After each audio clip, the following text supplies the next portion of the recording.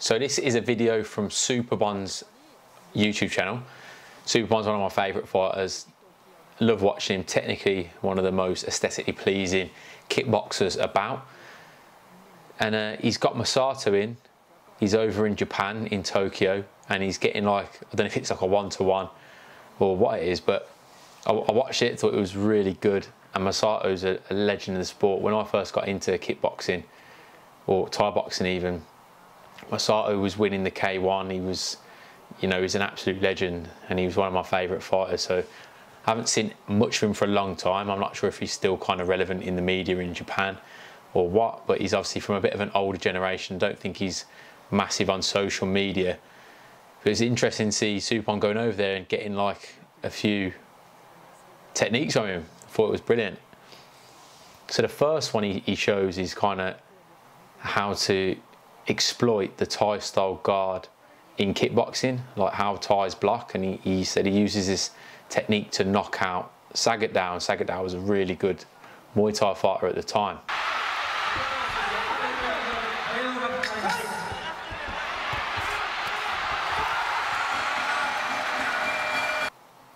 So he's throwing a jab into a lead hook, so doubling up the left side and stepping around to the outside of the guard of Superbon to then throw an uppercut. And what he's kind of saying is that it exploits the high but wide guard of a Thai fighter.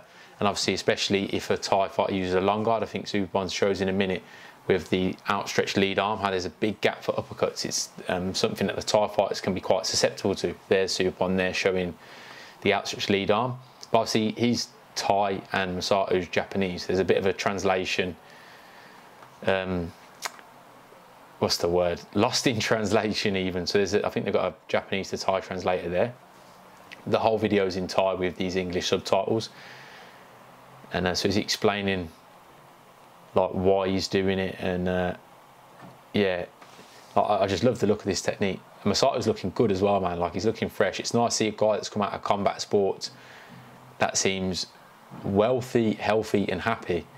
I remember at the time back in the day, Masato was driving like a Ferrari, man, and that was kind of what led John Wayne Parr and the like to enter these big K1 Max tournaments. They saw Masato as the superstar, obviously a Japanese promotion. He was a Japanese fighter, so they were giving him a big push.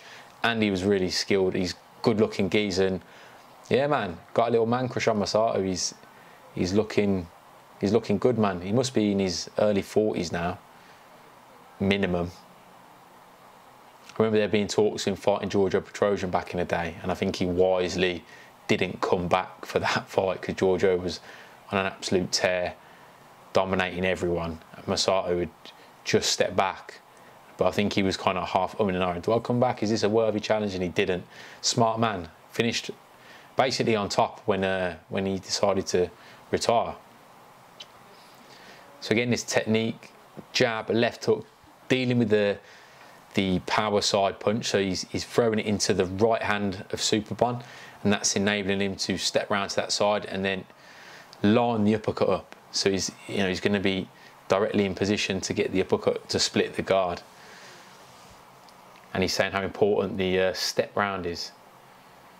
He's saying that you have to take a step round to that side with a slight pivot as you go around. So beating that lead foot and then stepping the right leg back and around to create that kind of like 45-degree angle. It's a nice technique. I'll be teaching this to the boys. I like it. I remember Sagatdow as well. Sagatdow was a very traditional Thai, very high elbow guard, with the elbows flaring out, because when you block a roundhouse kick, it's easier because your elbows are already in position, you don't have to adjust. So it's kind of like the Thai fighters, especially the big kickers and knee fighters, will generally have really flared elbows with a guard because they're not too bothered about punching. So where a lot of boxers will have their elbows tucked into the waist, tucked into the hips, the Thai fighters have their elbows flared out a little bit, and he's saying, like, you know, this is how you can exploit that kind of that open guard. I wonder what he's really going over this. It seems quite a basic technique to me. Like, Superbon's literally best fighter in the world, arguably. Obviously not got. This is coming out. This is me speaking after Chingiz has just beat Marek Grigorian, officially becoming the best fighter in the world. He's obviously just knocked out Superbon. to take the featherweight kickboxing world title from him. So here he's explaining about how the guard can be exploited.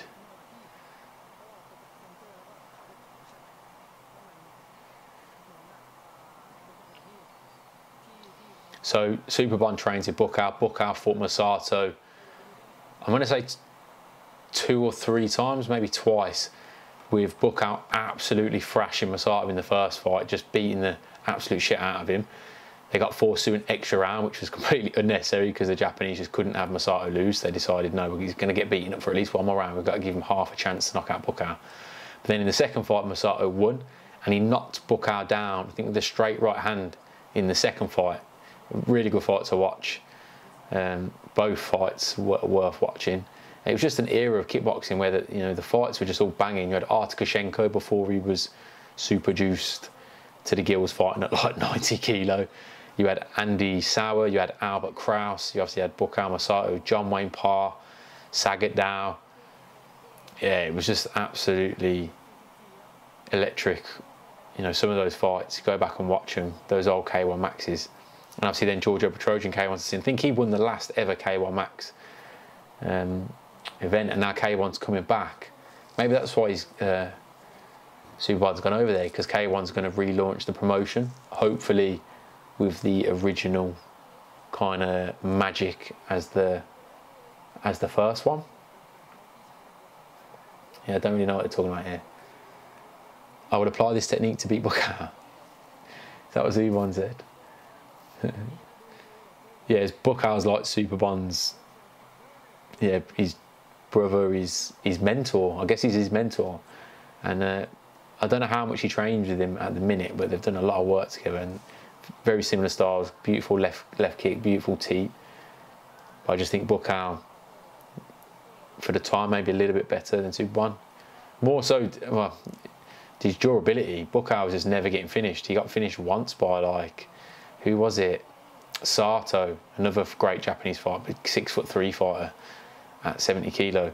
But outside of that, Bukaw's just nails, absolute granite chin. Still fighting as well, I think. BKB was his last fight, bare knuckle boxing. Superbon just saying that Masato is still very strong. He looks in shape, man. Masato's looking good. That's how you want to exit the sport. Looking like that, looking slick, like a superstar. Don't know his situation, but yeah, he's looking good, man. He's throwing that left kick, switch into the lead right hook, like it. Even the way he throws the left kicks a bit different. It's not like the way Superbon throws left kicks, that lovely turn through on the hip. Masato's is not flicky, but it's almost like straight up. He's like probably got a bit of tightness in the hips. He's probably not doing this very often. I'd imagine that's not. But that right hook, his boxing was always what was winning him. His low kicks were brilliant. Masato had a beautiful fast low kick, decent footwork, and it was his fast hands at the time.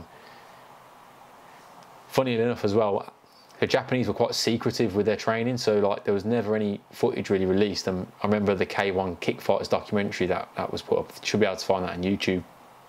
In the Kickfighters documentary, Masato and his trainer were adamant, no filming during the training. So they were doing some pad work. They were obviously doing some like strategy, maybe working on some tactics, and he just refused to let it be filmed. Whereas John Wayne Parr and all the Thais, they don't give a shit. Like, you film all their trainings, it's generally the same stuff over and over again. It's just very repetitious, and it's about the Thais just being so experienced, so kind of good that they all find the answers on the night in the ring, rather than relying on like a specific strategy. But I think that can only come when you've had as many fights as what the Thais have had, that being able to adapt and adjust within the moment.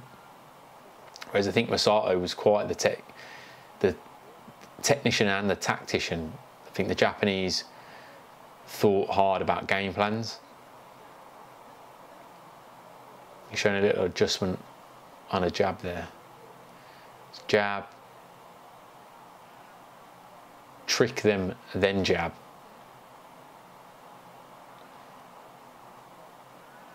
Oh, so it's a nice little feint where he lifts the arm a bit high, like you're going to throw it, and then little pause, and then you jab. A sneaky little one, crafty little trick. This is a regular jab. Then he's throwing like a little up jab to split the guard, and from an awkward angle, like his fist positions, rather than turning the hand over, he's kind of just creeping it straight up with the thumb facing up. This technique seems to be a nerve-wracking technique. Jab first, then fake the jab, followed by something else. The technique was quite annoying to the opponent. Can be used 100%. Thank you so much. I'd be interested to see a Masato seminar. That'd be something I'd definitely love to have. Maybe one day, if this channel blows up, I'm just going to go global and go around these gyms and meet all these legends and do some vlogs for you all, because I just love nothing more than to do that with Wes or one of my good fighters makes a load of dough, and we can just go around and pick the brains of the legends. Yeah, Superbon's got a nice channel, 200,000 subscribers, killing it. Good content, and that was excellent, worth subscribing to 100,000%. So do that if you haven't already. Pro striking out. I'll catch you later.